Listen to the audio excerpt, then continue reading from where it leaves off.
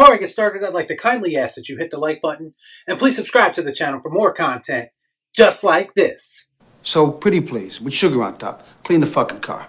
So The Many Saints of Newark is a prequel to the greatest television show ever created, in my opinion. That's a lot to live up to, and in certain aspects, it was going to be impossible to do so. No matter what the filmmakers did in this movie, you're going to get compared to The Sopranos. It's kind of a losing situation. That being said, I didn't think that this film was all bad. It's perhaps uneven at times, but there are good aspects to it, and you can see certain qualities from The Sopranos start to seep in at different points. Whoa.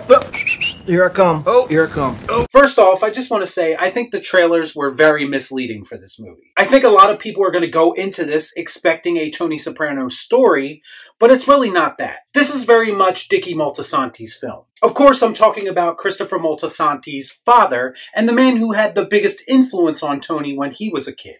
And you can see shades of Tony in Dicky, but he's definitely not as layered or intricate of a character. Very well, what are you gonna do?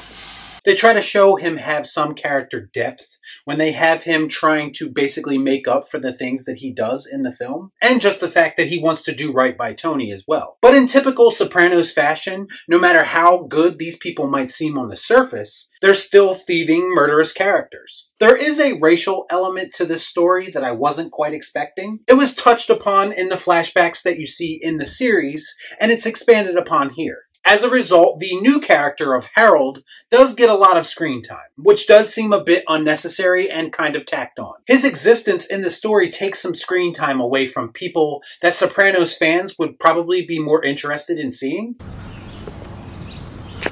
That makes sense. I think his existence and initial connection to the family through Dicky shows a different side of the Soprano family, but he's ultimately just there to be the face of this race war that's going on in the city at this time, and I just really didn't think he added much as a character. For fans of The Sopranos, there is a lot of callbacks and Easter eggs in this movie that you will probably enjoy. There are moments that are straight up reenactments of flashbacks that we saw in the series. There was even a couple of those dreamlike sequences that feel a bit out of place, but if you watch The Sopranos, you're very familiar with that. We do get to see some of our favorite characters from the series in their younger forms in this movie, and we get them in varying degrees of quality. I think the Silvio character was probably the most unusual and maybe uneven as well.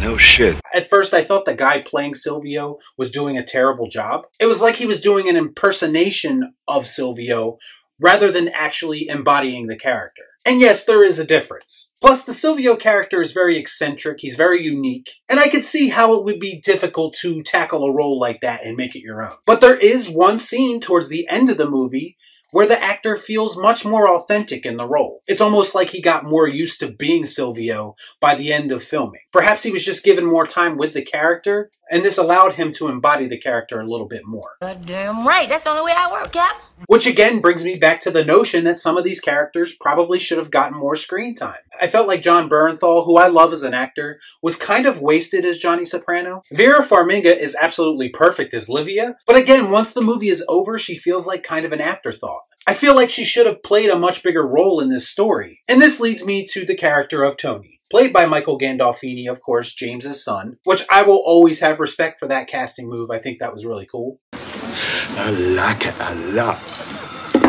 And I really think he pulled off his father's mannerisms very well. Like, I could clearly see James Gandolfini shining through in his performance at times. Of course, he's not as polished of an actor as James was, but for what it was, I thought he did a decent job. He doesn't really become a huge part of the movie until about halfway through it. And that's honestly when the movie gets a lot better, in my opinion. If for no other reason, it's because that's what I came to see. All the talk about his potential and the little scenes we get with him and his mom, and his desire to initially not be a part of this life, it really resonates, and it's kind of interesting when you have the knowledge as a viewer of what he eventually becomes. You know, one thing about us wise guys, the hustle never ends. Life's been good to me. Plus, the final scene of this movie, which does incorporate the Sopranos theme song, I can't help it, it got me. I did get goosebumps a little bit in that moment, call it nostalgia bait if you will. But it worked on me, and I think it has a lot to do with the mystique that's around this story and this character. Just when I thought I was out, they pulled me back in. Couple of notes. Uncle Junior was clearly always Uncle Junior. And Chris Moltisanti narrating part of this story from Beyond the Grave felt a little bit unnecessary to me. He felt a bit too exposition-y at times, like he was just there to explain who Tony Soprano is, if you so happen to watch this movie and have never seen an episode of The Sopranos before. This is whack!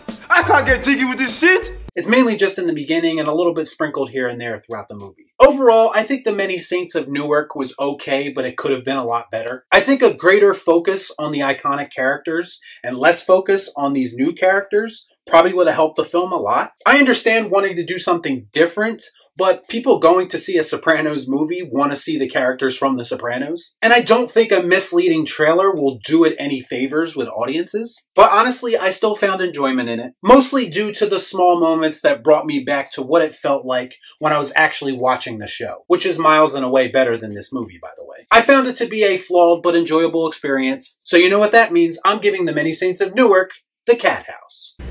Saved by kitty litter.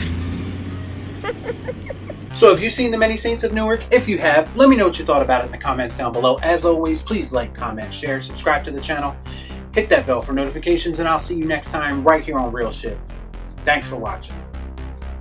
Peace out. Y'all be cool. Shut up.